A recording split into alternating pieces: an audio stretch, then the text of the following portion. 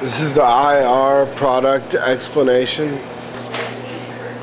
Speaking of stuff, you gotta layer up to stay warm. The thin skin is a poly-spandex-bamboo blend. I forgot something. All right.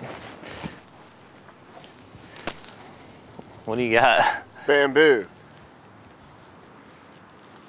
Can you move that just a little bit, please? That's good. Thank you. The advantage of using a bamboo blend in our thin skin is that bamboo has natural insulating qualities as well as natural antimicrobial qualities. So the garment is going to be just as warm or warmer than a totally synthetic garment, and it's also going to naturally fight odors.